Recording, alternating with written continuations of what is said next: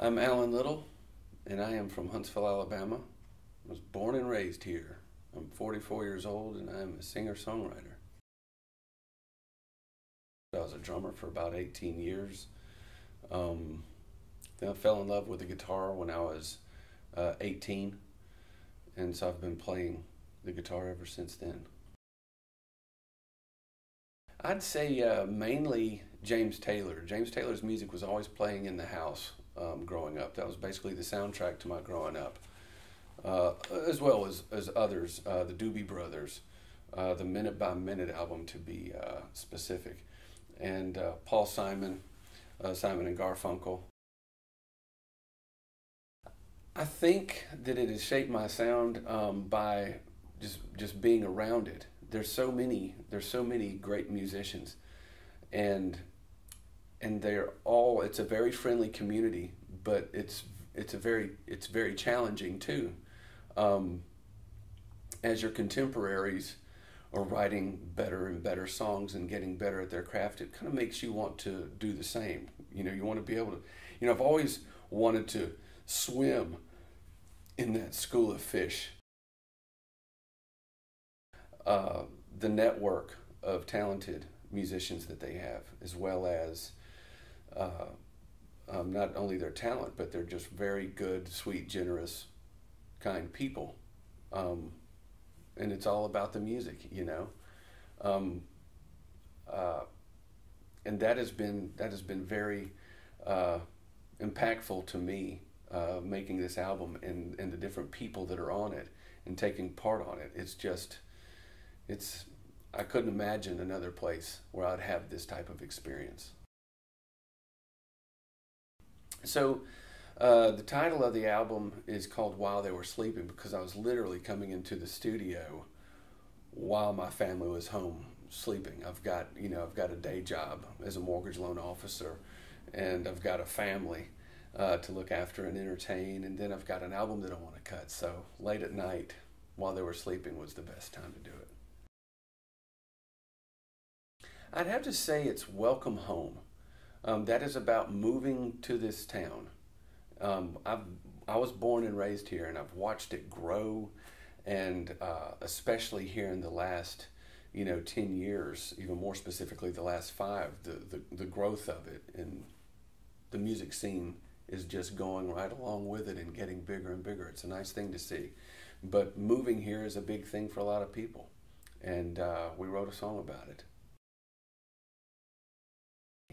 It's a very, very friendly community, I'd have to say. And I think the album is very friendly. The album is very passionate. It's some of it is a little bit dark. Some of it is spiritual. Some of it is about how to make moonshine.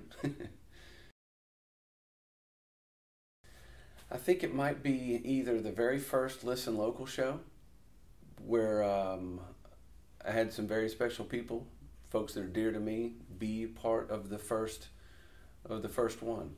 That was Jim Cavender and Charlie Howell and Dave Gallagher, also known as Microwave Dave.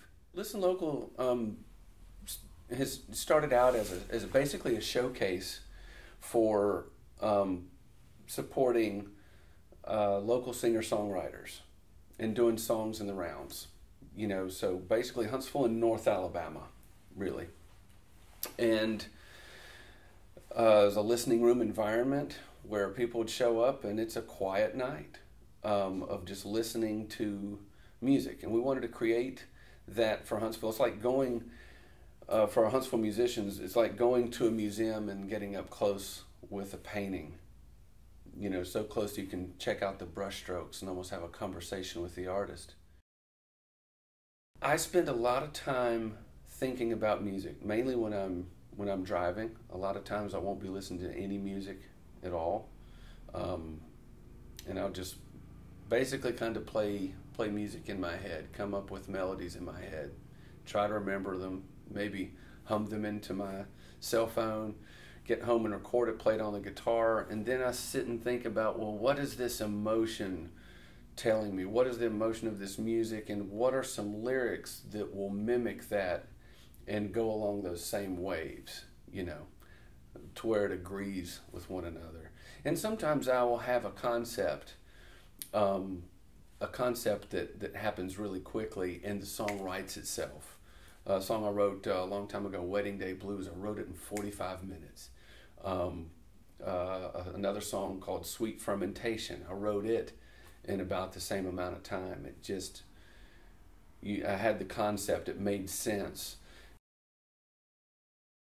I try to archive as much as my ideas as I can, where I can go back and scroll through them, as well as like the lyrics. When I'm doing co-writing, if I'm not doing it by myself and I'm co-writing with John Schmitt, he's got a lot of lyrics and ideas and concepts and things like that. So I'll go through and look at these concepts and listen to this music. Does this kind of fit where this is going? Is this that type of mood? You know, and trying to make puzzle pieces fit. So we've got a big stack of stuff that we've worked on that's maybe incomplete, that we're not really 100% sure about, you know, putting down on a record, but we have stuff that is completed, and that's just one of those things that we have to get used to. Our stack of, we'll have to come back to this and work on it as to, you know, what's completed itself. For certain, we'll have copies in some different stores around town. Anybody that will be willing to carry it, and I hope everybody buys it so I can pay off everybody that helped put it together. Yes, Alan Little Music on Facebook and Instagram. They're one and the same.